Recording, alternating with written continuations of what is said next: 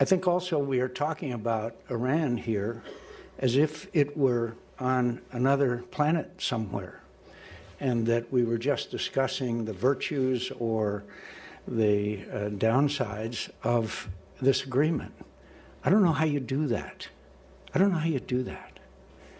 They're in control in 4 countries at least. They recently, in Yemen, Syria, Iraq, and Lebanon. Recently, they're giving weapons to the Taliban in Afghanistan. They're still the world's single most important sponsor of terrorism. Tried to plot to assassinate the Saudi ambassador here in Washington, D.C. And they're going to now get 100 billion, whatever it is. Is there any belief whatsoever of anyone? Please raise your hand if you think that they aren't going to use a hell of a lot of that money to pursue their hegemonic ambitions in the region. So we're handing them tens of billions of dollars that they can now freely support the Quds Force, extend their influence in Lebanon, to continue the Houthis in Yemen, whatever activities that they want to continue, motivated by their, of course, Mr.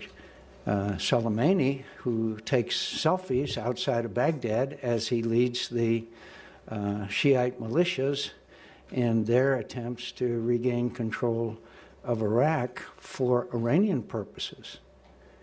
And by the way, also the individual who was responsible, according to General Dunford, the incoming chairman of the Joint Chiefs of Staff, Mr. Soleimani, was responsible for the deaths of at least 500, count them, 500 soldiers and Marines' deaths. I have no idea how many wounded. Mr. Soleimani is going to have a blank check right now to continue his activities. The world is in chaos, my friends. We are seeing nothing like we have not seen since the end of World War II. We all know that. Is anybody disagrees with that? Of course not.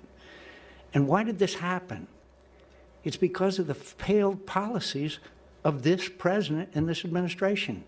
The guy that wouldn't speak up, this president who would not speak up in 2009 when Iranians were demonstrating in the streets of Tehran, and a young woman named Netta bled to death, and we saw her picture, and they were chanting, "Obama, Obama, are you with us or are you with them?" And not a word was spoken on their behalf. And so now we see the Middle East in chaos. But we're going to treat this agreement as if it took place in some more sterile and less interesting environment. And finally, let me just say that I've seen some bad deals in my time.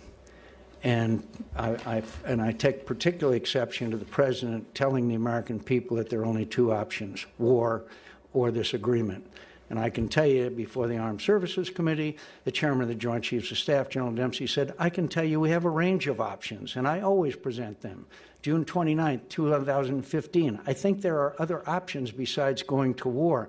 Navy Admiral John Richardson, President Obama's nominee to the next Chief of Naval Operations. So I really am upset about the intellectual dishonesty here, that we only have 2 choices. Obviously, there are many others, and that's according to our military leadership. My friends, this is a seminal moment, and we need to engage and discuss this entire situation in the Middle East, not just this, but the deteriorating chaos that now envelops the entire Middle East. We need to have that conversation with the American people. Thank you.